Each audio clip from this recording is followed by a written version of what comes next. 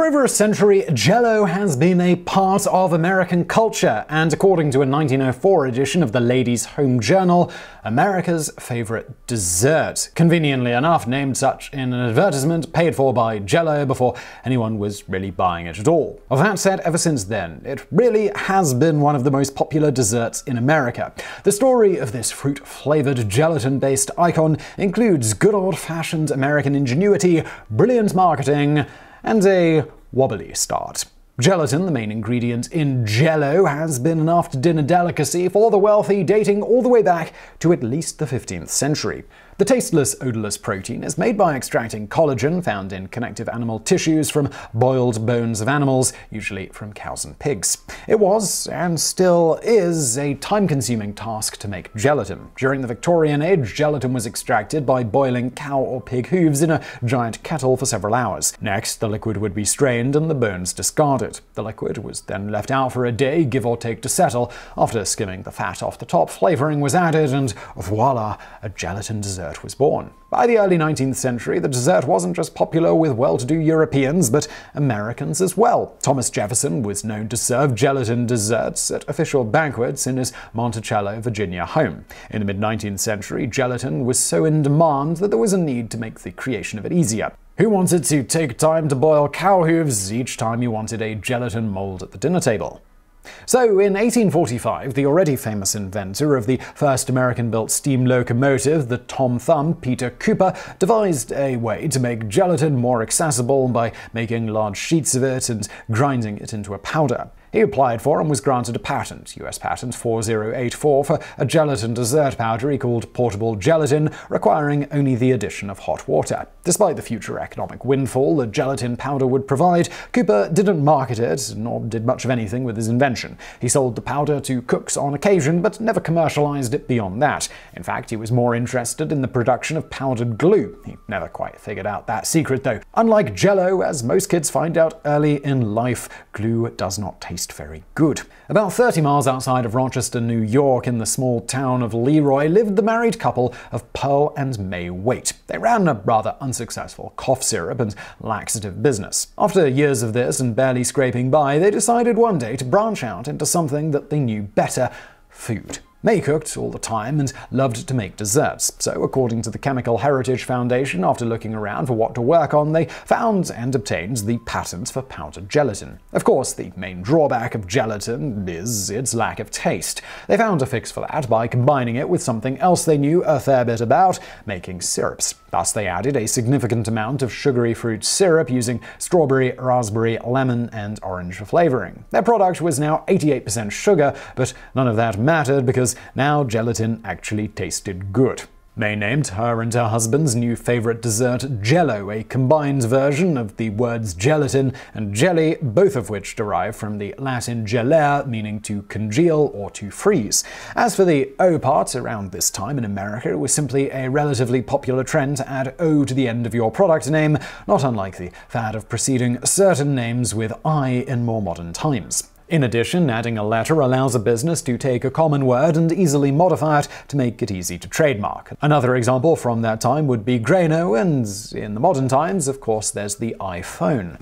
Unfortunately, while Pearl and May were good at making Jell-O, they lacked the capital and experience to market their product. On September 8, 1899, the couple sold the formula, patent, and the name Jell-O to their Leroy neighbor, orator Frank Woodward, owner of the Genesee Food Company, for $450, which is about $12,000 today. Already a successful packaged food businessman, Woodward knew how to sell a product. He dressed his salesmen in fancy suits and had them offer free samples to homemakers. They employed every trick in the book to get grocers to stock their shelves with boxes of Jell-O, still in the Waite's original flavors: strawberry, raspberry, lemon, and orange. Despite all of this, sales still sagged. At one point, a frustrated Woodward offered to sell the product line to another Leroy townsman for a mere $35.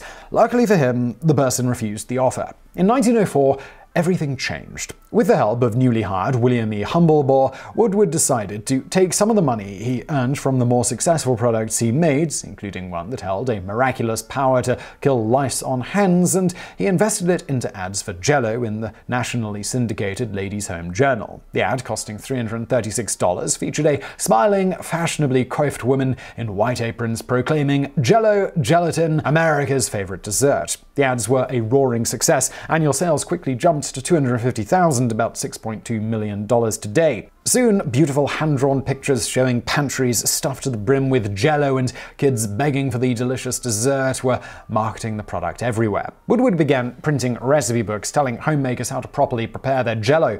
They handed out free Jell-O molds to immigrants arriving into Ellis Island. They introduced the Jell-O Girl, played by 4-year-old Elizabeth King, the daughter of a brilliant ad artist, Franklin King, who Woodward had working for him. With a tea kettle in one hand and a packet of Jell-O in the other, she declared to the world that you can't be a kid without it. Due to brilliant marketing, Jell-O became one of the most well-known brands in American history. In 1924, understanding the power of a name, the Genesee Pure Foods Company became, quite simply, the Jell-O Company. That same year, the company hired the soon-to-be-famous Norman Rockwell to draw a colorful illustration depicting Jell-O. He did just that, depicting a young girl serving Jell-O to her doll at tea time. With radio rising in prominence, Jell-O became one of the first companies to advertise on the new medium, with Jack Benny singing to the whole world in 1934 their new jingle created by the agency Young and Rubicam JELLO. By the mid-1970s, formerly strong and steady sales of Jell-O, including their pudding line, began declining, so they hired the 37-year-old comedian Bill Cosby to be their spokesperson. It worked, and Cosby brought Jell-O to new heights. The Cosby-Jell-O relationship lasted for over 30 years and was, according to Mary Cross's book, A Century of American Icons, the longest-standing celebrity endorsement in American advertising history. Of course, nowadays, let's just say Jell-O isn't returning Cosby's phone calls. In 1964, the plant in Leroy, New York closed when the conglomerate General Foods, now Kraft Foods, took over production. But Jell-O is still represented in that small town with the Jell-O Gallery, a museum dedicated to all things Jell-O. And now for some bonus facts. J-E-L-L-O, it's alive. Well, actually, technically, Jell-O is alive, at least according to a 1974 experiment performed by Dr. Adrian Upton. Dr. Upton attached an EEG, electroencephalogram machine, to a dome of lime green Jell-O. The Jell-O produced alpha waves much the same way an awake and alive human would produce. This experiment set the media aflutter, as they like to sensationalize everything then as now. But what Dr. Upton was really trying to prove is that an EEG should not be the only method used to determine if a human is alive or not. And we all know Jell-O isn't actually alive and never will attack us while we sleep at night. Except for you, Steve. It will absolutely attack you in the night.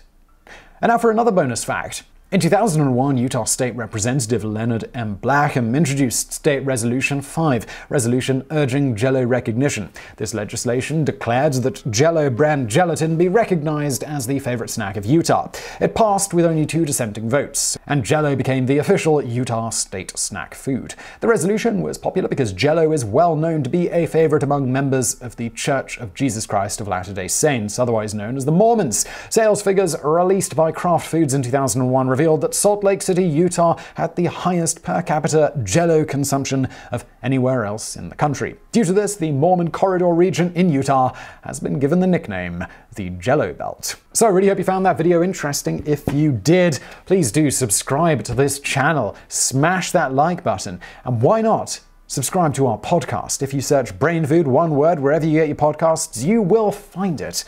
And as always, thank you for watching.